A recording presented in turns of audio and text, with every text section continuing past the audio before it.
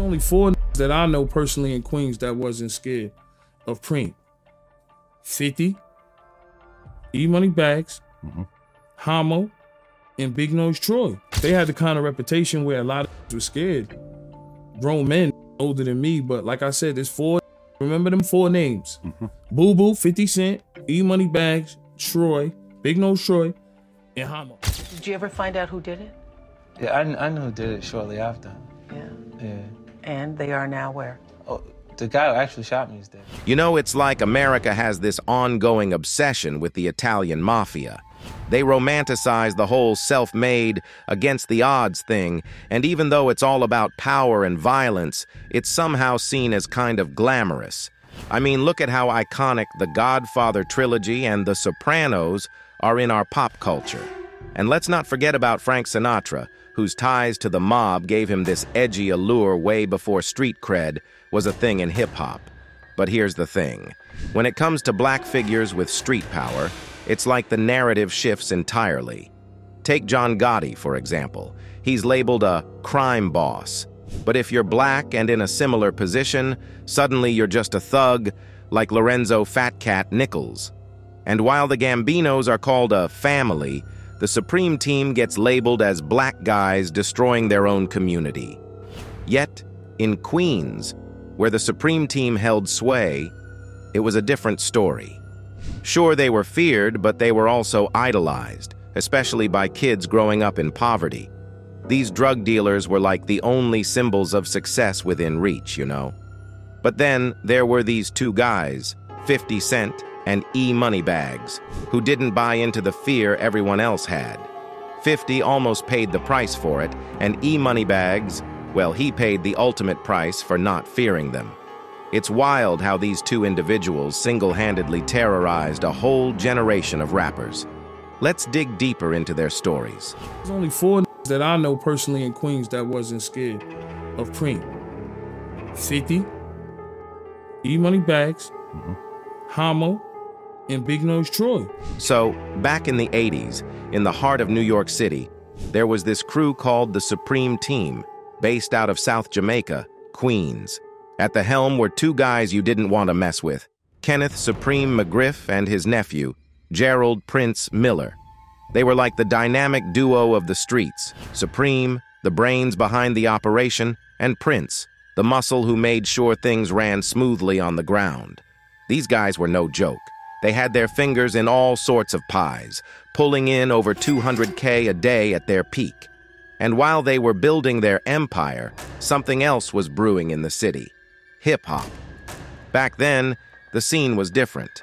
Rappers, athletes, entertainers, and street figures all mingled together. But the real power players?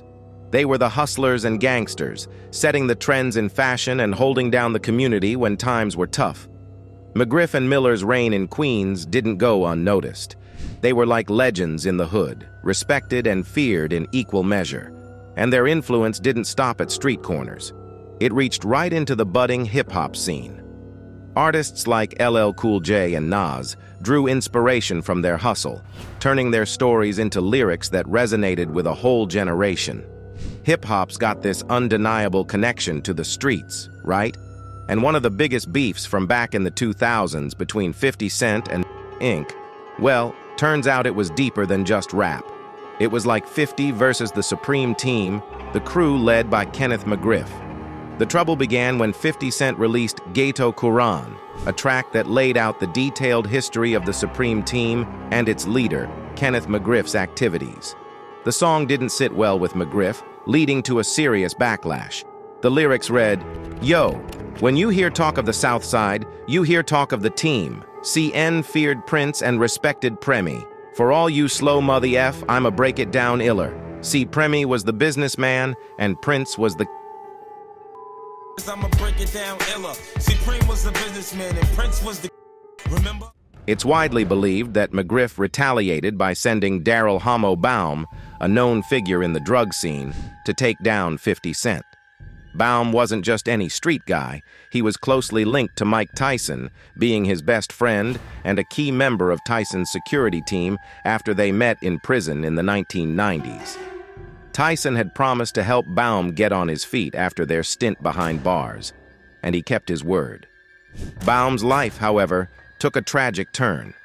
He was shot in the head on a desolate street while heading home one night, and died from his injuries. But before his own violent end, Baum made a notorious mark by allegedly being the one who attempted to kill 50 Cent in 2000. The scene was dramatic.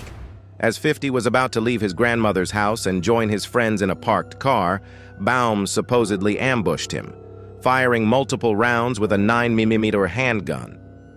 50 Cent was struck in various parts of his body: hands, legs, face, hips, arms, and chest. He spent nearly 2 weeks in a hospital and took 5 months to fully recover from his injuries.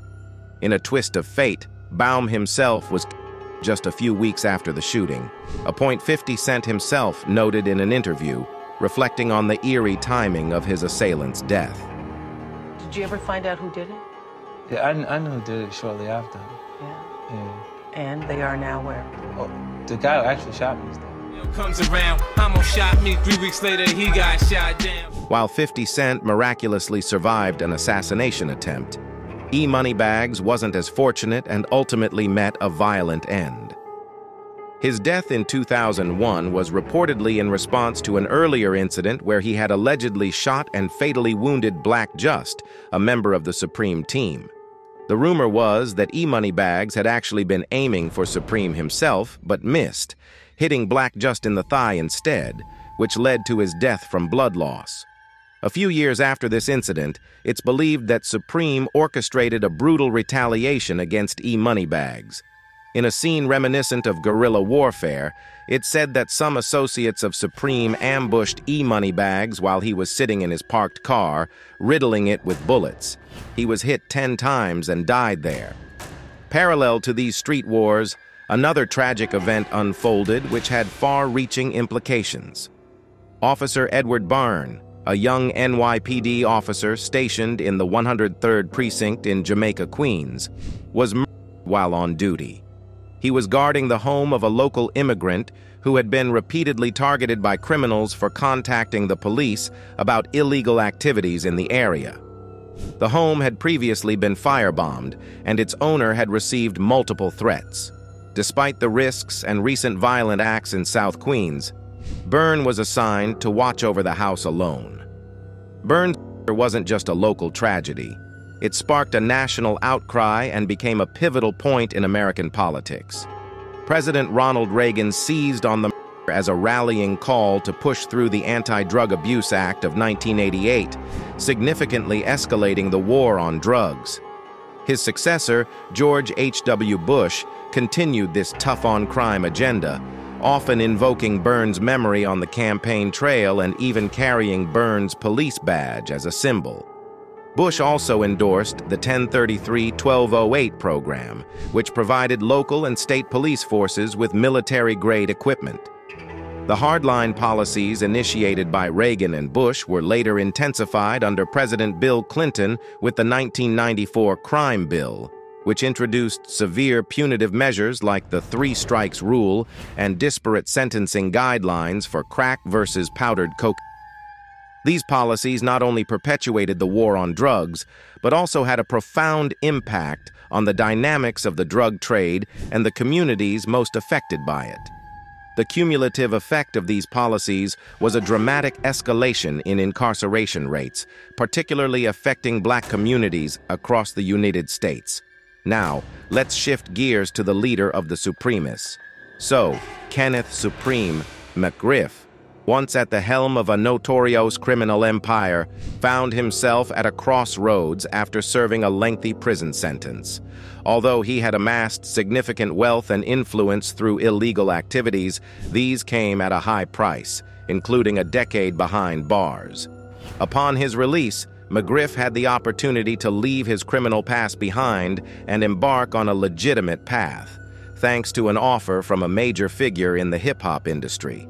However, McGriff's decision to decline this lifeline remains a topic of intrigue and speculation, as explored in Showtime's new 3-part documentary, Supreme Team.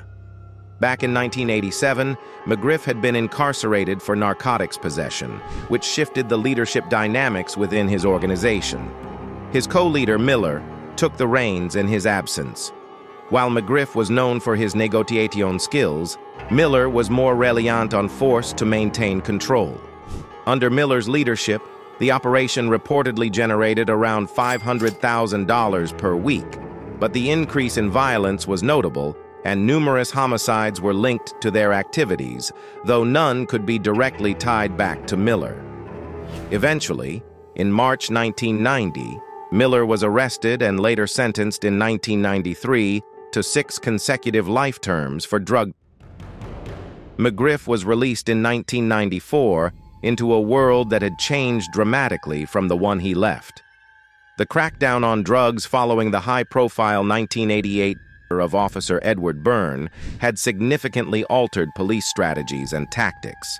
Additionally, the landscape of hip-hop, which had also undergone considerable transformation, presented new opportunities and challenges. Despite these changes and the chance to reinvent himself within the music industry, McGriff chose not to pursue the legitimate offer presented to him, a decision that continues to provoke questions about his motivations and the possibilities of what might have been had he chosen a different path. When Kenneth Supreme McGriff was first incarcerated, hip-hop music was still emerging, playing a secondary role to the raw, unvarnished street life that often inspired it. Yet, even as hip-hop continued to draw inspiration from street hustlers and gangsters, sometimes at its own peril, it was on the cusp of becoming a major commercial force. By the time McGriff was released from prison, rappers had ascended to superstar status, with hip-hop culture deeply entrenched in mainstream media. The notorious deeds of the Supreme Team had even been celebrated in the verses of prominent artists like Nas and Ghostface, embedding the group's legacy within the fabric of rap music. One notable example occurred in the summer of 1997, when the notorious B.I.G. released Mo Money Mo Problems, which quickly climbed to the top of the charts. In this track, the late Brooklyn rap icon paid tribute to the Queens-based Supreme Team with lines like, "My Team Supreme, Stay Clean, Triple Beam, Lyrical Dream, I Be That," highlighting the profound influence of these street legends on his lyrics. Upon his release, McGriff found an ally in Irv Lorenzo, a rap producer from Queens better known by his stage name, Irv Gotti. Gotti was rapidly rising in the music industry and would soon establish himself as one of the most influential figures in late 1990s and early 2000s hip-hop.